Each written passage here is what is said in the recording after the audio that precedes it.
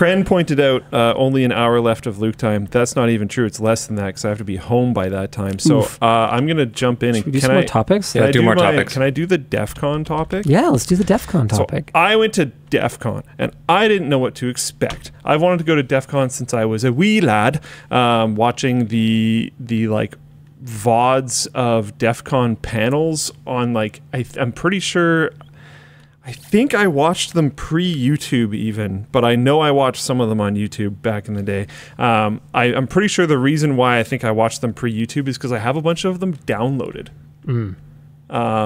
Like a lot of videos from DEF CON downloaded from back in the day. Nice. Because I'm pretty sure I got them off of, before YouTube, a lot of places you had to download video when it was on the internet. So anyways, always wanted to go. Never really wanted to go to cons by myself, and never really wanted to go to DEF CON, especially by myself, because it feels scary.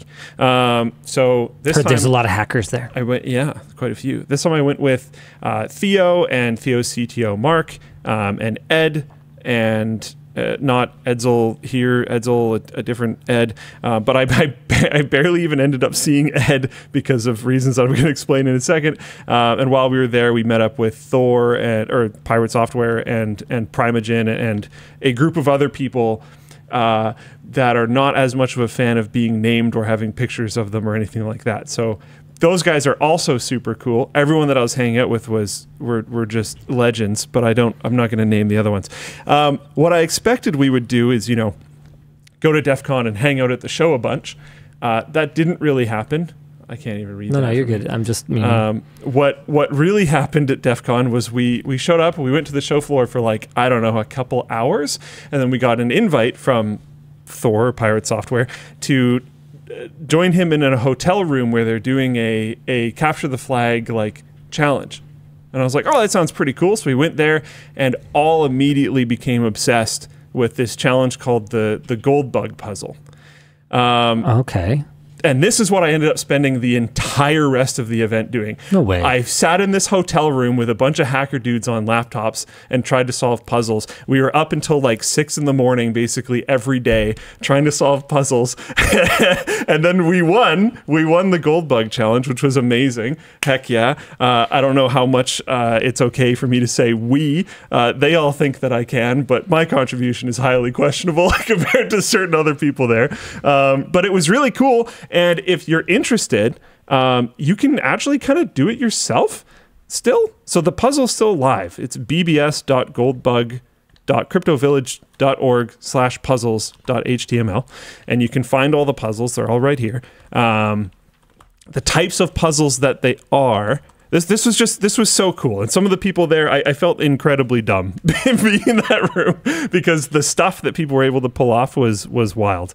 But the main one that sniped me was chess. There's all these different names for these puzzles: etiquette, chess, charades, pass the slipper, whatnot. When we started deciding, like, okay, we're pretty invested in this, like Mark, Theo, and I started to try to figure out what one can I try to contribute to. And I heard there was one named chess. So I was like, okay, I'm going to work on that. I click on the chess puzzle, and this is all you get. There's this picture of this girl, some text down at the bottom that reads, "A horseman rides across breadcrumbs dropped by a child, reduced by 1 in file." And then a chess game, and you can play the chess game. But like, this is it. The solution for the puzzle, there's just like a text box and you have to type something into it. That's all. This is all you have. And you have to try to solve what this puzzle is. I could go over all the things that I tried. I didn't even end up being the one who solved this, but I might have helped narrow it down. I don't know. That's questionable. I noticed right away that the knight moves around in a very specific pattern. This isn't a normal chess game. If you don't interact with the knight, he just jumps around. The pattern of movement for the knight ends up being important to the solution, but I was thinking like reduced by 1 in file, so I was mapping down the movement pattern of the knight, and then the files are alphabetical, And then if you look at like a grid of the spots on a chessboard, they're all letter number. So I was reducing by one of each. So you end up going down and to the left. So I like mapped out the knight's movement going down and to the left. And then I started trying to like, okay, maybe the puzzle is solved when a certain position on the board is met. And this was an agreement that a bunch of people had. It was like, that might be it. So I was trying to like leave, it says, breadcrumbs dropped by a child. So I tried like putting pawns in the place that the knight was going to move to so it could take my pawns and like all this other stuff. None of that ended up being the case. I'm not going to give the answer of how you solve it out, but I tried everything. I beat the AI. I beat the game that way. Here, let's go really quick. Where is it? If I go into here. Nope, it's not that one. Oh, I thought I clicked on script. My bad. Take back. Okay. This will only take a second. So you can like reverse your moves. Interesting. Okay. So I figured out one thing that we figured out pretty quick was you can make it start to play chess. So it has logic for actually trying to beat you. But there's only ways that you can there's only some ways you can do that. So if you like did I just break it? No, it's just, I bet you a lot of people are loading this right now. If you like hard charge down the board, yeah, and then just start taking stuff, it doesn't like react right away.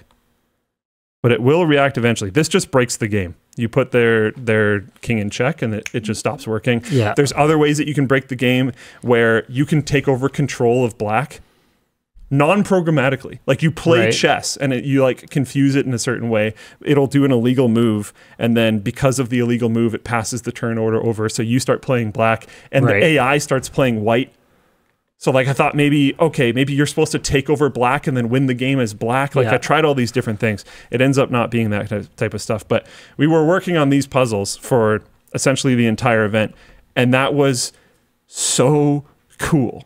Everyone on the team that we're on were super cool to work with. It was very, very fun. It was very mentally satisfying getting the answers to different puzzles.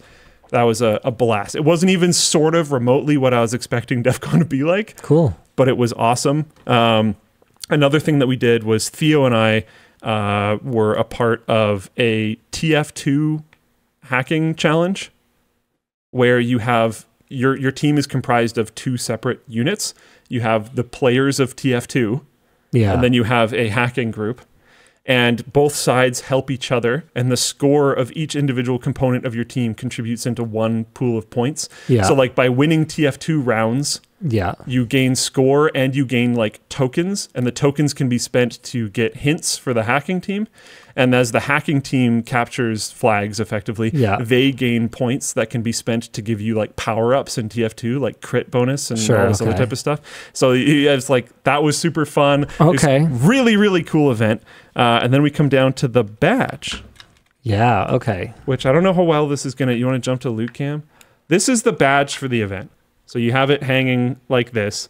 And if I left it here long enough, it would go into badge mode. It's not in badge mode right now.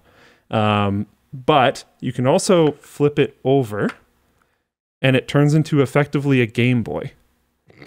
There's a new Raspberry Pi launched on the same day of the first day of DEF CON, and it is in here.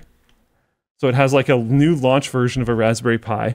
It has a ton of features. It has an IR sensor where you can like put your badges together and like transfer across. Cool.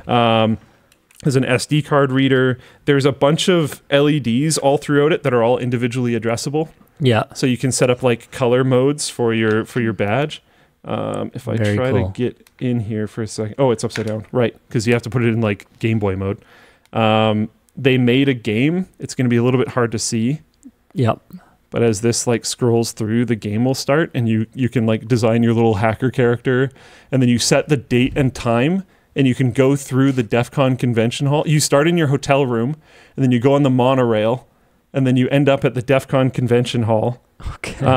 And depending on the date and time, the convention hall is like different, and there's NPCs that you can go and talk to. So yeah, I'm setting the date here and time. I'm picking my little hacker character.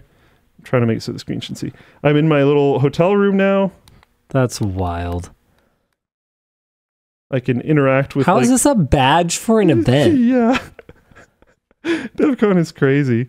So I go out the door. How many of these did they make? I'm on the monorail now. that is one thing I was going to let people know. If they do decide to go to DEF CON in the future, I would pre-buy the badge, because you can buy your ticket at the door, but it's not guaranteed that you get one of these. You might end up with a paper badge. That's a thing every time?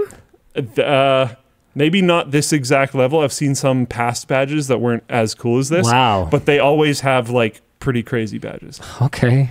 You can get into the menus, and like, so on here, I can change the LED colors. So let me go to the right cat eye, sure. And I'm going to make it there. Okay. So I made it green.